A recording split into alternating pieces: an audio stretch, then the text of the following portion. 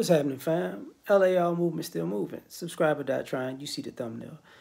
Everybody wants to be a celebrity, and you know it's funny because I look at trending news and what's trending on YouTube and whatnot in society in general, and you have all these aspects where you have people getting in relationships with somebody famous to be famous.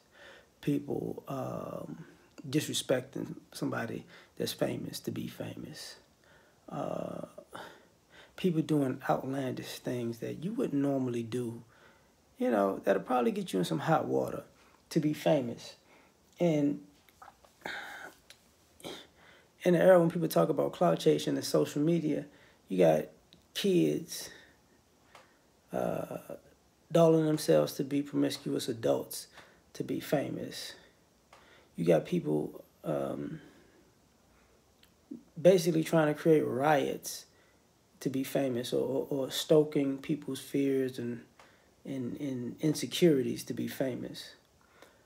And the thing about it is, you don't see a lot of people doing what they love to do and work their way up to a certain status. You're just seeing a plethora of people who want fame so bad that they're willing to do the most ridiculous thing.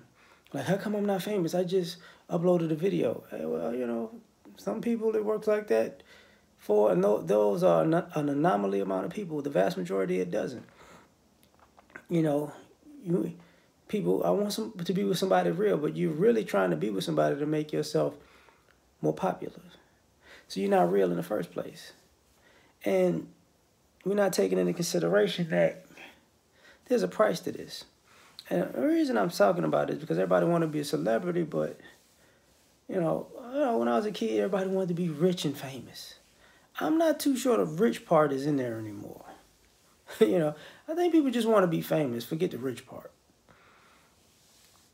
And the other thing about that is sometimes people are becoming rich and famous and really blowing their riches because they're addicted to fame. And that becomes a problem. We've watched this before. We coming up as a kid, lifestyles of the rich and famous grew to MTV Cribs, grew to people saying people washed up and fell off, and look how these people are living, and this is how they used to live. Well, take it into consideration that some of us are trying to basically emulate the same mold, and it's not a good idea. It's not really a good idea. So if you want to be famous, cool, whatever. But I'm not too sure if that should be the driving force of why you do things. Your whole MO is to do something for attention so you can get fame out of it, to be a celebrity. So basically, the issue is, are you you? Are you trying to be famous being you, or are you trying to act your way into fame, and then people look at you like you're a caricature of a person and not even you yourself? You don't really know me. Well, you don't really know you either.